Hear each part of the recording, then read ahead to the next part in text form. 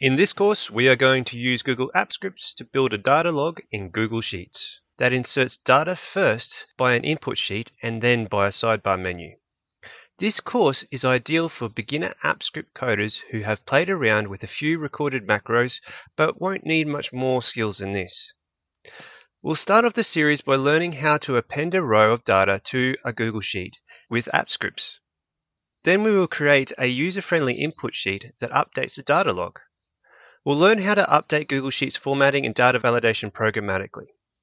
Next, we'll move everything to the sidebar where we will learn about how to send data from the sidebar to the Google Sheet, dynamically load sheet data into the sidebar, and front-end and back-end data validation. After that, we'll wrap things up by protecting the data log to prevent editors editing it directly and have them only submit entries from the sidebar. You can find all the starter Google Sheets for each video in each video's description and access more details of the course from my website. I've recorded each video in a way that they can be taken on their own or as part of this course. So, if you want to learn some solid Google Apps Script skills, hit the like button and subscribe, and I'll see you in the next video.